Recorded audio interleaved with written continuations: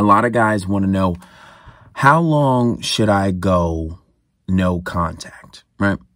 Or if my girl cuts me off and she goes no contact.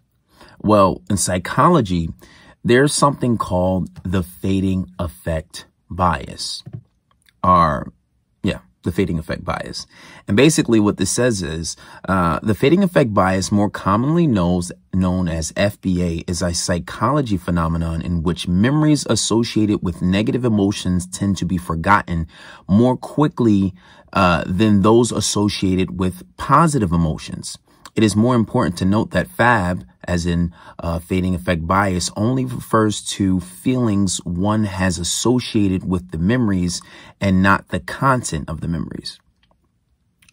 And usually this is about a 6-week period. Now, when going no contact, if someone leaves you, if someone decides not to be bothered with you ever again, the best amount of time is always, number one, is to go no contact forever. Because if someone doesn't want you, you should understand that you should not want them in return. But most people live in scarcity. Most people have a scarcity mindset.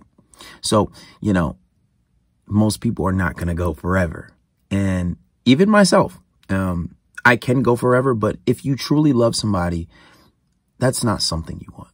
Even though you can do it, it's like, damn, well, you have to give that person space either way. But ideally, taking in the fading effect bias, FAB, not the rapper, but taking into the fading effect bias, ideally is 6 weeks, right?